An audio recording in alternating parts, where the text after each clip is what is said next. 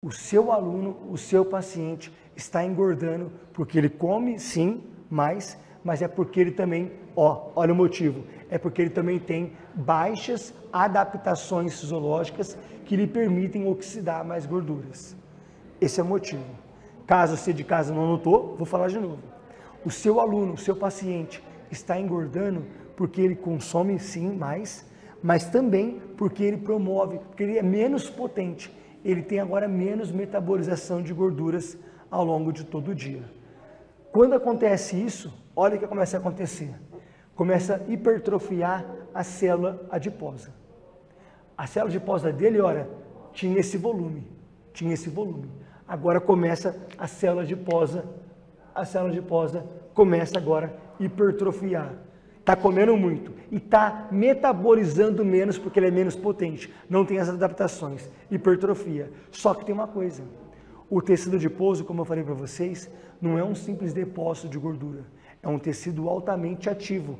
Inclusive, eu falei para vocês que passa vasos sanguíneos. Por que passa vasos sanguíneos? Porque tem que chegar oxigênio, tem que chegar nutrientes. Se você aprendeu na faculdade, como eu, que tecido adiposo é simplesmente armazenar gordura, está errado.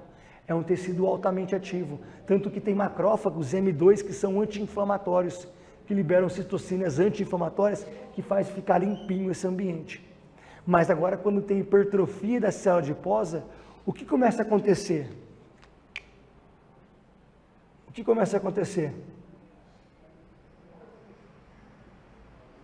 Vou fazer a imagem aqui para vocês visualizarem. Imagina que onde eu estou aqui, é a célula, é o tecido adiposo. Aqui é o tecido adiposo. E aqui tem uma célula adiposa. Do lado também tem uma célula adiposa. Do outro lado também tem uma célula adiposa. E no meio aqui passa vasos sanguíneos. Quando eu tenho a hipertrofia da célula adiposa, por que ela está hipertrofiando? Come muito e tem menos metabolização de gorduras. Essa célula adiposa se hipertrofia. Quando essa se hipertrofia, essa também aqui se hipertrofia. E essa também aqui se hipertrofia. O que começa a acontecer? Começa a comprimir os vasos sanguíneos. Entenda isso, porque agora estou explicando aqui a fisiopatologia da obesidade, que eu gostaria de ter aprendido no meu mestrado e doutorado, eu não aprendi. Então agora é a fisiopatologia da obesidade. Como está levando a obesidade a doenças cardiovasculares e metabólicas? Então muita atenção agora, você que está em casa e você que está comigo aqui presencialmente. Então, como passa vasos sanguíneos, como tem vasos sanguíneos, chega oxigênio. Mas quando tem a hipertrofia da célula adiposa, a célula adiposa que se hipertrofia, a outra hipertrofia, começa a comprimir vaso sanguíneo. Eu tenho uma compressão, uma vasocompressão, uma compressão desses vasos sanguíneos, ou vasoconstrição. Eu tenho uma vasoconstrição. O que começa agora a acontecer? Começa a chegar menos oxigênio. Começa a chegar menos oxigênio. Isso gera o quê? Isso gera uma hipóxia.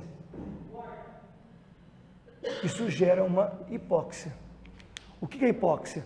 Menos chegada de oxigênio. E daí?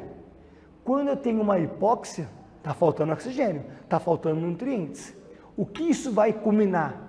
Com uma necrose. O que é necrose? Morte tecidual. Morte daquele local. Morte daquela célula. Por quê? Porque ela começou a receber agora menos oxigênio. Menos oxigênio, menos nutrientes, necrose. Tudo porque quando houve hipertrofia da célula adiposa, tinha um grau de hipertrofia. Agora hipertrofiou. Comprimiu os vasos sanguíneos. Não chega mais adequadamente oxigênio. Então chega menos oxigênio. Chegar menos oxigênio naquela região, que são células que precisam consumir oxigênio, leva a hipóxia. Hipóxia, menos oxigênio. Menos oxigênio impacta com que haja morte tecidual. A célula adiposa morre. A célula adiposa morre. E daí, Rafael? Quando ela morre, há liberação de citocinas inflamatórias, como, por exemplo, TNF-alfa. como por exemplo, interleucina 1 beta, como por exemplo, resistina, como por exemplo, PAI1, que é o inibidor do ativador de plasminogênio. Tem liberação do PAI1. E aí que acontece uma coisa interessante. Então, olha só. Quando a célula adiposa morre, morreu porque teve hipóxia, morreu todo o tecido adiposo? Não. Morreu, no caso, essa célula adiposa aqui. Quando ela morre, ela já libera citocinas inflamatórias. Essas aqui são anti-inflamatórias. Agora libera citocinas inflamatórias. Só que tem uma outra coisa. Não pode ficar esse local sujo aqui. Não pode ficar esse local sujo. Para não ficar sujo ali, eu tenho que vir alguém tem que vir aqui e limpar esse local. Quem que é esse alguém? É alguém que está aqui nos vasos sanguíneos. Nos vasos sanguíneos, nós temos aqui nos vasos sanguíneos células que são células de defesa. Tem aqui nos vasos sanguíneos células de defesas, que são os lixeiros. Quem está aqui no vaso sanguíneo? A gente chama de células do sistema imunológico monócitos. Monócitos é o quê? É quem vai fazer essa limpeza, os monócitos. Entenda isso. Só que o monócito, então o monócito é o guardião, é o soldado. Sangue ali, andando, viajando, que vai fazer agora a limpeza de algum local. Só que o monócito está no sangue, ele não está ali dentro das células. Ele precisa saber onde que é o problema. Ele está lá no sangue, andando, alguém precisa informar. Ou o problema é aqui. Como acontece isso? O tecido adiposo, a célula adiposa que morreu, quando ela morre, o próprio tecido adiposo libera para o sangue algo que vai informar para o monócito. É aqui o problema.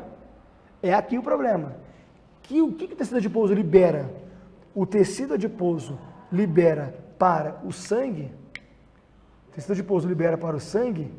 uma proteína que se chama MCP1. Quem é a MCP1? É uma sigla em inglês que significa proteína quimioatraente de monócito.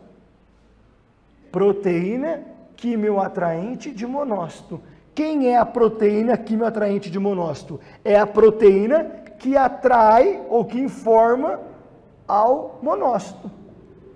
O monócito está passando no sangue e daqui sai uma proteína quimioatraente de monócito. Ele fala, opa, essa proteína me atrai. Então, se está saindo daqui, é aqui que está o problema. O monócito faz o quê? Ele vai para o tecido adiposo. Ele sai do sangue e vem para o tecido adiposo. Como que é o nome quando o monócito sai do sangue e vai para o tecido adiposo? Chama-se diapedese. Diapedese é a saída do sangue e ida para a célula adiposa. E aí o monócito, quando entra para a célula adiposa, ele tem um processo de diferenciação. É como se fosse aquela brincadeira do Superman. Quando o cara está com a roupa normal, é o Clark Kent. Quando o cara põe a roupa, ele é o Superman. É a mesma coisa. O protetor é quando agora o monócito põe a roupa do Superman. Ele vira, então, agora o macrófago.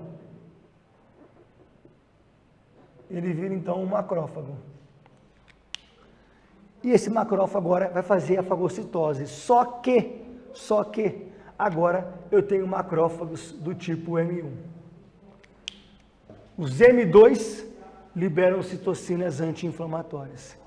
Os M1 liberam ainda mais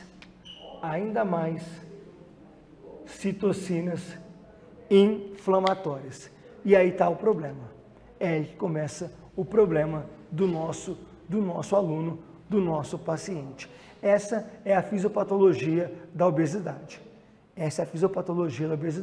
Aquilo que eu nunca consegui entender, mesmo fazendo mestrado e doutorado na melhor universidade da América Latina. O que é triste, o que é deprimente e me dá uma raiva gigantesca. Então, se você perguntar, Rafael, que livro que eu vou achar isso aqui? Eu vou ter que falar pelo menos uns 40 livros e pelo menos uns 50 artigos. Eu que tentei pegar todo esse material e transformar numa aula. Aí você pode falar, mas parece tão simples. Parece, depois que você entende. Depois que você entende. Porque no livro, o livro te explica quase que falando assim, é isso aqui, entendeu, entendeu, se não entendeu, você se fodeu. O livro é quase isso. Ou seja, quase que não tem preocupação de você realmente entender. Mas essa é a fisiopatologia da obesidade. E é daqui que nós vamos começar, porque é daqui que está o problema. Então, para que você, que talvez em casa perdeu alguma coisa, em 30 segundos agora eu vou explicar isso aqui, um resuminho de 30 segundos, aí a gente vai para perguntas, caso se tenha, para a gente poder continuar. Então é o seguinte, o tecido adiposo de quem não é obeso, do não obeso, tem uma característica. Qual é? Tem um grau de hipertrofia das células adiposas. Ele tem hipertrofia, mas tem um grau tranquilo de hipertrofia. E ali, nesse tecido adiposo, que é o tecido altamente ativo, tem vasos sanguíneos. Passa vasos sanguíneos para levar oxigênio, para levar nutrientes. Inclusive, é tão limpinho aquele local que lá eu tenho macrófagos M2, células imunológicas M2, que liberam citocinas anti-inflamatórias. Adiponectina, interleucina 10, interleucina 1RA, leptina. E tudo isso fica limpinho. Mas quando a pessoa começa a comer mais e ela tem baixas adaptações fisiológicas que lhe permitam metabolizar mais gorduras, ou seja, ela é menos potente, consome mais, mas ela é menos potente, começa a ter hipertrofia da célula adiposa. Hipertrofia da célula adiposa. Essa hipertrofia da célula adiposa comprime os vasos sanguíneos que estão ali. Comprime, gera vasoconstrição. Logo, começa a chegar menos oxigênio. E tem que chegar oxigênio porque aqui é um ambiente vivo, ativo. Quando começa a chegar menos oxigênio, por causa da hipertrofia da célula adiposa, começa a ter menos oxigênio, isso gera hipóxia. Hipóxia é menos oxigênio. Como aqui é um tecido que precisa de oxigênio, essa hipóxia vai levar à necrose. O que é necrose? É a morte da célula, morte não programada. Morreu toda a célula? Morreu essa célula adiposa. Quando essa célula adiposa morre, ela já libera citocinas inflamatórias. Só que eu não posso ficar com essa célula morta aqui, porque senão ela pode interferir em outras que ainda estão boas. Para não ficar aqui, eu preciso que tenha a fagocitose, é a limpeza desse local. Só que quem vai fazer isso são as células imunológicas que estão no sangue, que são os monócitos. Só que o monócito, que é o soldado no sangue que vai vir fazer a limpeza, ele precisa ser informado, porque ele está viajando no sangue, ele precisa ser informado onde está o problema. Então, o próprio tecido adiposo libera para o sangue uma proteína, que é a proteína quimioatraente de monócito 1. Quem é a proteína quimioatraente de monócito? É a proteína que ativa o monócito. O monócito agora viu que é desse local que está aqui a lesão, e ele sai do sangue e vai para a célula adiposa. A saída do sangue para a célula adiposa chama-se diapedese. Na célula adiposa agora tem a diferenciação. O monócito vira o Superman. Clark Kent, Superman. Pôs a roupa do Superman, então ele agora vira um macrófago. O macrófago M1. O anti-inflamatório é o macrófago M2, mas agora tem um aumento de M1. Para quê? Para fazer a limpeza, porque tem que acontecer a limpeza. Só que eu também tenho agora esse macrófago liberando mais ainda citocinas inflamatórias, como TNF-alfa, interleucina 1-beta, resistina, inibidor do ativador de plasminogênio 1. E aí vai ter todas as complicações em todos os órgãos e sistemas, que é o que nós vamos entender agora.